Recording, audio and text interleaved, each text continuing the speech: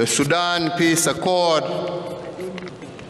was negotiated and signed here in Nairobi, was done and concluded during the tenure of the late President Mwai Kibaki, a peace accord that saw the birth of Africa's youngest nation, that of South Sudan. We have with us today His Excellency President Salva Kiir Mayardit, President of the Republic of South Sudan, but because he has a slight problem with his vocal cords, we will have his Minister of State in the Presidency read his tribute on his behalf. Welcome.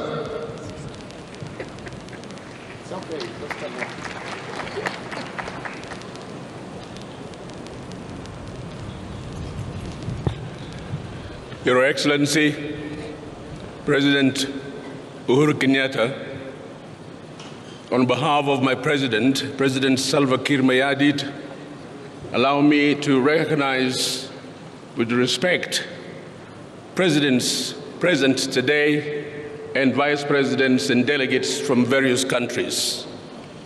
Mr. President, the people of Kenya, when the sad news of the death of our beloved leader Mwai Kibaki came, my President, he ensured that the peace process that led to the signing of the Comprehensive Peace Agreement in 2005 secured the right of self-determination for the people of South Sudan. It is through the right of self-determination that today you see our first president of the independent, free Republic of South Sudan. We can say with confidence that we owe President Mwai Kibaki special gratitude for giving us the freedom and the independence we enjoy today.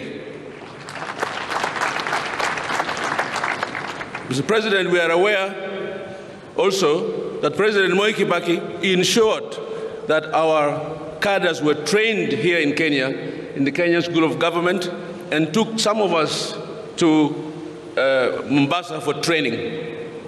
And so he's a dear man to our heart. And we know that all the leaders of Kenya have always been supportive of us as the people of Kenya from one generation to another. We owe this to you, the people of Kenya, for electing capable leaders of the region. My President appreciates the relationship between us and Kenya, and it is through this relationship that we are here today to share with the people of Kenya the gravity of the shock that has come as the result of the passing on of President Mwai Kibaki. With these few remarks, on behalf of my President, I want to thank you for giving us the opportunity, and may God bless you and raise the soul of Mwai Kibaki in eternal peace. I thank you.